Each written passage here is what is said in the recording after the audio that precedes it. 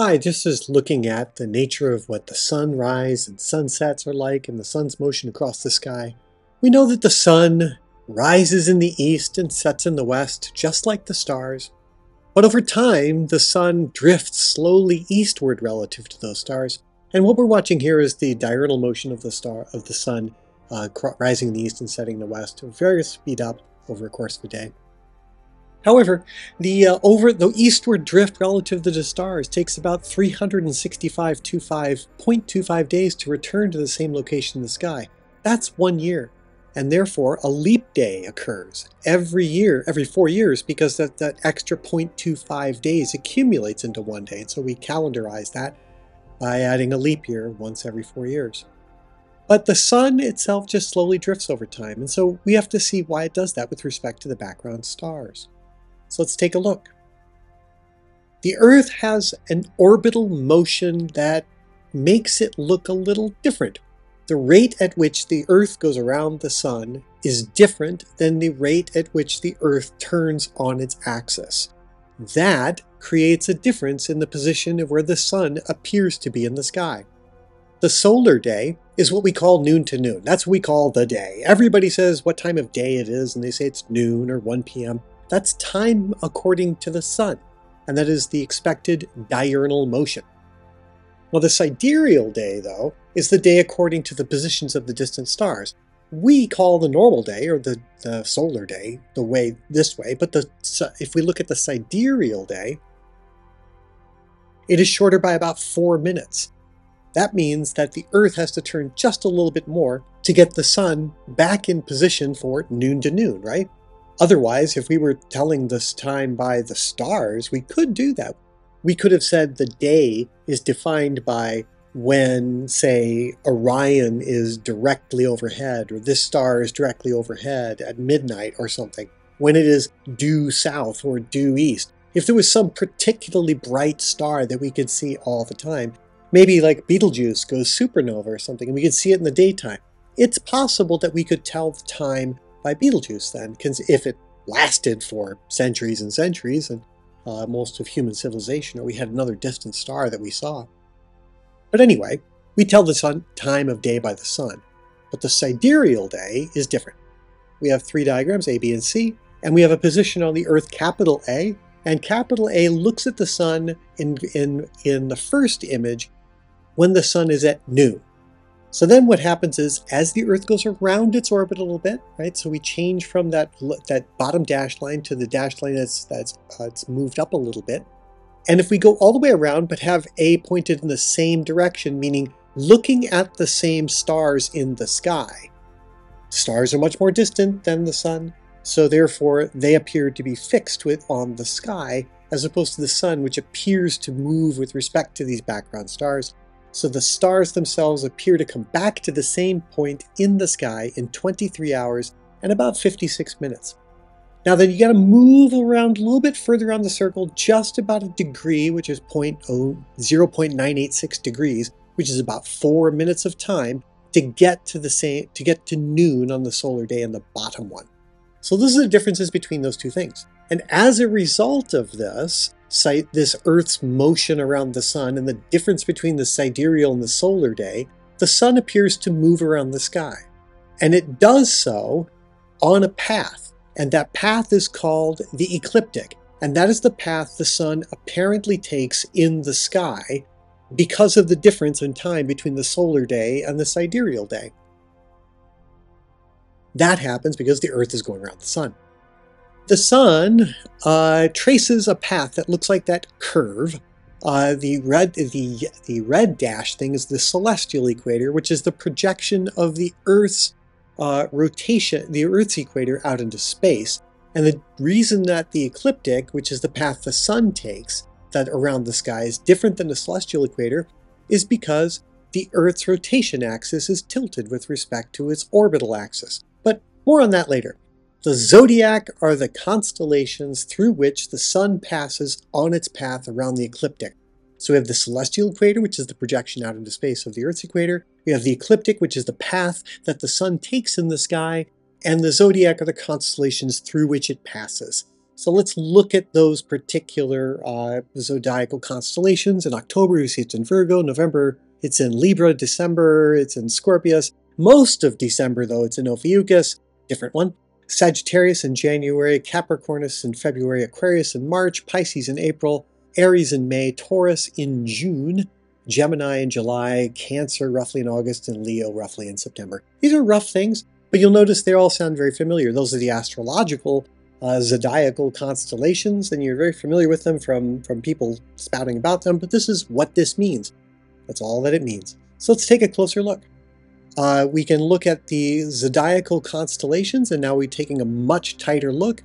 Now we're isolating the sun in this video at noon throughout a number of years, and we see the progression of the sun as we're going really fast. We're doing many days per month, and there we go. We see I put the artwork up. I put the boundaries of the constellations up and the lines that commonly show in asterisms as well as the names. Now, of course, we don't see these artwork in the sky, the red boundaries in the sky, nor do we see the names or any of the lines connecting them. But the ecliptic is the path that the sun is going on, given at a given time of year, a given date, shows where it is in the sky. It's kind of weird that that line seems to be moving, but it's not. It's the sun that's moving along the line, and we're looking at noon, or 1 p.m., or noon, depending on what the daylight savings hour is, where the sun is we're looking due south every solar day.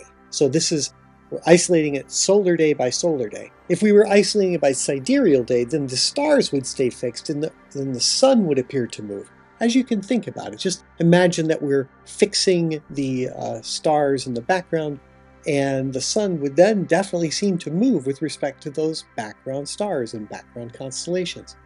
Notice over that we've looked at a number of years. It's now on the simulation up to 2030, and we're maintaining the same constellations.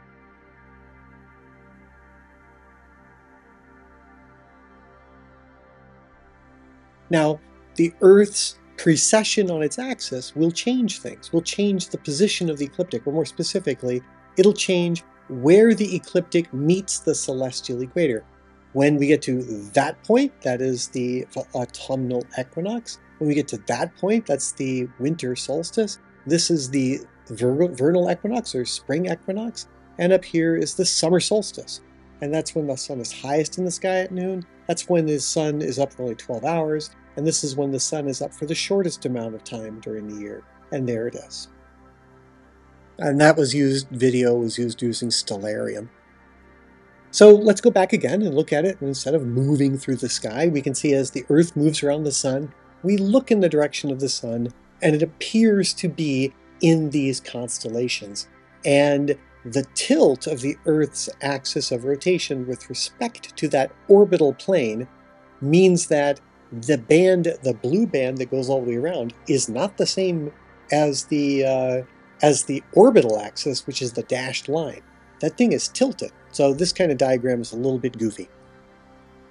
And still we can then look at it from the other perspective to say, well, what's in the night sky at midnight during these times? It's like, oh, okay, so in September, Pisces is up at midnight. In December, Gemini's up at midnight, or at least 100%, 180 degrees away from the sun in the sky. In March, Virgo is 100%, 180 degrees. Why am I saying 100%? 180 degrees away from the sky from the sun. And in June, Sagittarius is up. And this gives us rise to what we see as the summer constellations and the winter constellations. Gemini is a winter constellation. Sagittarius is a summer constellation. Pisces is a fall constellation. Virgo is a spring constellation. And this shows the zodiacal positions of the constellations at midnight. Again, we're not taking into account the difference between the Earth's orbit and Earth's orbit and its axial tilt. We're not taking into account with this particular thing, but we do in this diagram. See, now we're seeing in this diagram where the positions of the winter and summer solstices are, where the autumnal and vernal equinoxes are. The vernal equinox occurs when the sun is traveling on the ecliptic and it crosses from south of the celestial equator to north of the celestial equator. It's also where we define the right ascension and declination of the equatorial coordinate system. If we look at it from a purely geocentric standpoint, which we shouldn't, I mean, I guess it's very helpful in this regard, because now we can look at what we apparently see, and we see that in the sky, straight up from the Earth's axis of rotation is the north celestial pole, the celestial equator is the extension of the Earth's equator out into space, and the sun appears to make a path in the sky that is tilted 23.5 degrees. But really, that tilt is actually the Earth's orbit around the sun, and the axis is tilted with respect to 23.5 degrees. So this is the geocentric view of things, but really we should have a heliocentric view, which we've shown, but this helps us understand what the ecliptic is and why it seems to go up and down based on how we appear to see it. Once again, geocentrism is dead wrong. Let's look again for the reason for the seasons. Frequently, when we look at the seasons, we say, oh, it's warmer in the summer and cooler in the winter. For the northern hemisphere, it's warmer in the summer. For everybody, it's whatever summer it is, it's warmer in your summer and cooler in winter. Why is that? So what is the reason for the seasons? Reason for the season is the tilt of the Earth's axis with respect to its orbital plane. The altitude of an object off the horizon is the height of that celestial object measured at an angle above the horizon. And the sun has a higher altitude in the summer than it does in the winter in the northern hemisphere. And the solstice are the points on the celestial sphere where the sun reaches its northernmost and southernmost points. And in the northernmost points, that's around June 21. And the southernmost points in the winter solstice, that's about December 21. The equinoxes are the places on the celestial sphere where the sun crosses the celestial equator. That's about March 21st for the spring. And the autumnal equinox is about September 22nd. When we look at the sun on the solstices, well, actually, on the summer solstice specifically, the sun appears to be very high in the sky. It casts very short shadows. The Earth is warm. The sun is warm. And it rises very far north of east, and it sets north of west. And when it's at noon, it is high in the sky. That's belied by those kind of simulations I show, which will look at the sun. But if you think about it, the sun in the previous simulations looked high in the sky at noon when it was in the summertime. Well, we didn't take into account the fact that the sun rose and set. We were just jumping forward 24 hours at a time in that simulation. But if we watched the sun, we would see it would rise very far north of east, get to that high point, and set very far north of west. And so notice that the length of the shadows is short, and the days then, therefore, because the sun is in the sky longer, would be longer. That's important to know. But the short shadows are a key. Next, we can look at the winter solstice. Obviously, since the sun rises south of east and sets south of west, and it gets lower in the sky, the shadows are in general longer, and the sun is up for shorter periods of time. It's a very familiar thing, the winter days as they approach, the days get shorter, and the sun rises later and it sets earlier. And that's what we see. That's what we see here. In the winter solstice, the sun is not up above the horizon as much. And at the equinoxes, the sun rises due east and sets due west. And that's the effect of this tilt of the Earth's axis and the Earth going around the sun. All right, so why do we care about shadows? This is why. Because the angle of incidence of the source of light on the Earth distributes the light differently. If something is beaming straight down on a surface, the light doesn't spread out that much. And in fact, the spot is smaller. But if there's a larger angle, then the beam of light, all the light gets spread out onto a larger surface area. So when you have the sun straight up, the beams of light do not spread out over larger surface areas, and therefore you have more intense heating per square inch on the surface of the Earth. That's what the left-hand side flashlight idea is representing. But in the winter solstice, when the sun is low to the horizon at noon, the sun's light is spread out over a larger surface area per square inch, and therefore it is less intense per square inch, and therefore there's less, the intensity of light is less, which means the energy that is received by the ground is less per square inch. That means there's not more energy, and it doesn't get as hot. That's the reason for the seasons. It is the angle of incidence of the light on the Earth distributing the light less and less intensely at winter than it does in the summer. Let's look at that effect on the next slide. Here we see it quite explicitly when we look at the left-hand side.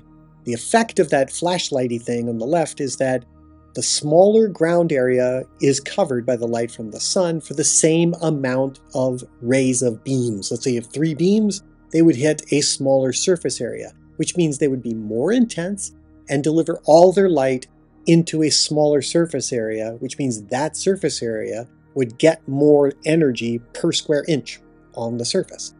In the wintertime, or late in the afternoon, or even late in the day when the sun is setting, it's actually less intense. Why? Because the light from the sun is being spread out per square inch over a larger surface area, and that's what we see on the right.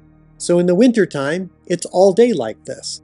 And it's always like this at sunrise and sunset for every day of the year. But at noon, let's just look strictly speaking at noon. At noon in the winter, it's like the right-hand side, and at noon in the summer, it's like on the left-hand side. The intensity of the light is what creates the heat per square inch on the surface of the Earth. And that's where the seasons come from. It is not due to the distance between the Earth and the sun. In fact, we are closer in the northern hemisphere to the sun during the winter than we are at summer. And that's just the position of it's the nature of the ellipticity of the Earth's orbit, which is very small, very small. So if it were about the distance, then we would be hotter in the winter, or it's not. The angle of incidence of the sun's light on the surface of the Earth drives everything. That's what we have as the reason for the seasons. They're caused by the relative tilt of the Earth's axis with respect to its orbital plane, and it's not due to the distance from the sun. All right, so we talked a little bit about the zodiac. We talked a little bit about rising and setting of the sun. We talked about the sun's motion throughout the day, the sidereal day, the solar day, all of these things. We'll talk to you next time.